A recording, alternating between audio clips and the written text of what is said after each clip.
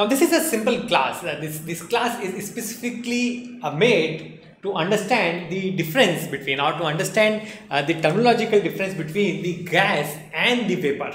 So typically I personally, and of course you would also not care about when someone uses the term gas or vapor, you would not really care. But we have to now care because questions are being asked, especially in the Olympiads and your board exams. Questions are being asked on this, that what is the gas and what is vapor and what's the difference between those two terms.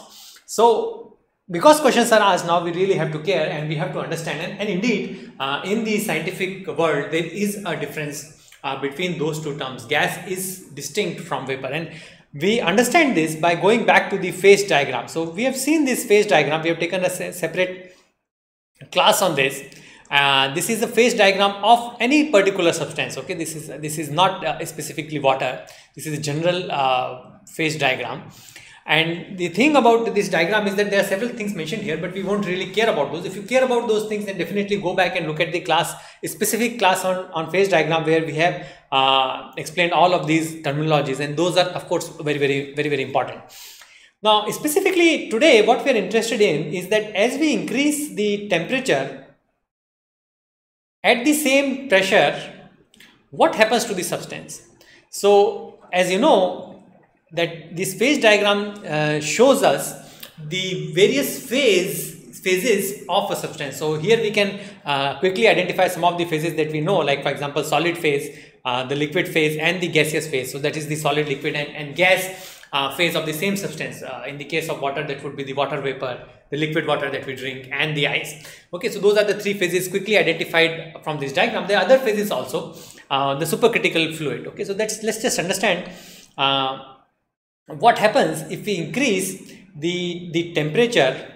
How does the phases of the substance they change? Okay, this is not very difficult. At the same pressure, let's say that we kept the pressure the same.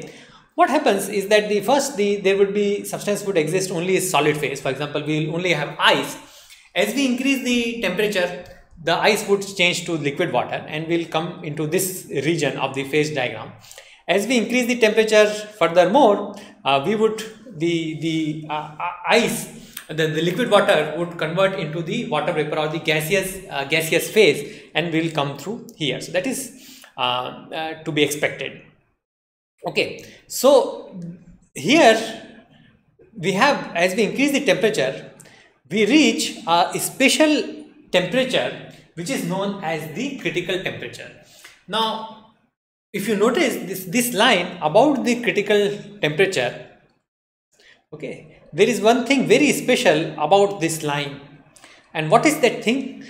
As the temperature increases above the critical temperature, right, which is that we are talking about this region, the last region, this region. Just look at this region. Okay, as the temperature increases above the critical temperature, no matter what the pressure is, so this is the various pressures, we cannot go to the liquid phase of the substance. Okay, that is the important thing here. Okay, so we'll repeat that important thing again. In this region where our temperature is above the critical temperature, and that is the definition of the critical temperature. It is the temperature after which I cannot have the liquid phase of the substance just by changing the pressure. So at various pressures after this critical temperature, no matter how much I change the pressure, I decrease the pressure, I increase the pressure, no matter what I do with the pressure, after the critical temperature, I cannot get back my liquid phase of the substance. It ceases to exist. The only two phases which exist are this supercritical fluid phase at high pressure, and at low pressure I have this gaseous phase. Okay, let's look at what happens below this critical temperature.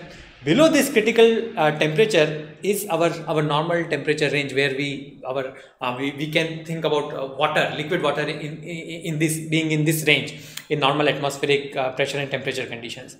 So below the critical temperature, I have both the liquid and the vapor phase can exist depending upon the pressure. So if I change the pressure, if I decrease the pressure, I can get the vapor phase. If I increase the pressure, I can get back to the liquid phase at the same temperature. Okay, but this is only below the critical temperature. Okay, so this is where the distinction between the vapor and the gas comes into play. Above the critical point, when the liquid phase ceases to exist, if I have the gas of any substance, I will call it the gas. Okay, this is what this is. This is the gaseous phase. Below the critical temperature, if I have the gas of any substance, I will call it vapor. Okay, that is the distinction. Below the critical temperature, I have vapor. Above the critical temperature, I have gas. Now, another way to look at it is the following. Below the critical temperature, because both the liquid and the vapor phase can exist, if I have a liquid of any substance in equilibrium with its gas, for example, water, if there is a liquid water is present, then it is not only the liquid water which is present. The liquid water will evaporate and there will be some amount of water vapor also present in equilibrium with its liquid.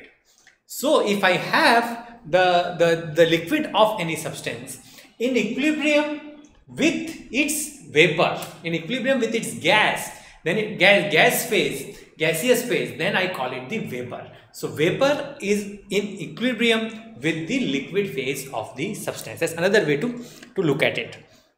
Now you will one of the questions that you will ask is that in common usage, this is not how we deal with things. Okay, for example, in atmosphere, we call the oxygen and carbon dioxide in the atmosphere, all the oxygen and the carbon dioxide which exist in the atmosphere, we call them oxygen gas and carbon dioxide gas.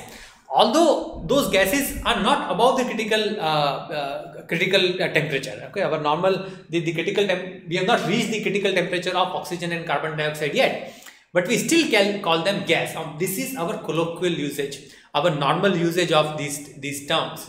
Okay, so even though we should ideally and scientifically we should call them vapor, so we should call oxygen also vapor because it is below its critical temperature. In normal atmospheric conditions, we get by with saying that it is a gas. It's oxygen gas is present, carbon dioxide gas is present, nitrogen gas is present, but those gases are actually below the critical temperature. So we should call them oxygen vapor, carbon dioxide vapor, but we don't call them like this. We call them gas only, and that is acceptable.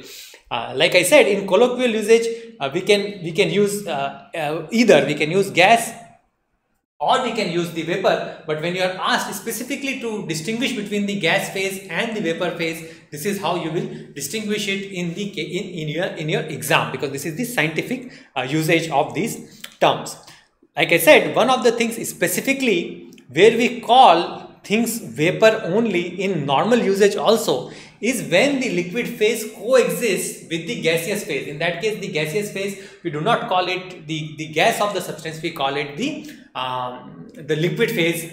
We call the vapor, we specifically call it the vapor. For example, in the mercury vapor lamps, right? So those were the older lamps.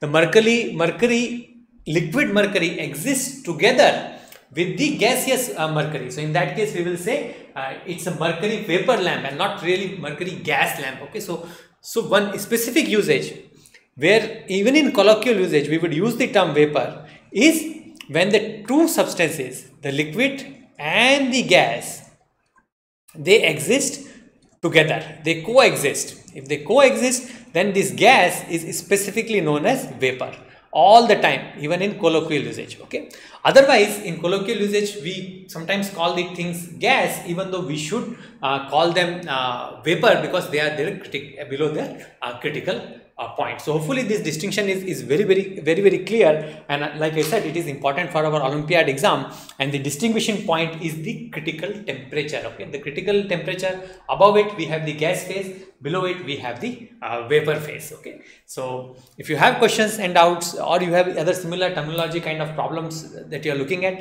definitely put down in the comments below, and we'll be happy to bring classes to you on those topics as well. Okay, thank you.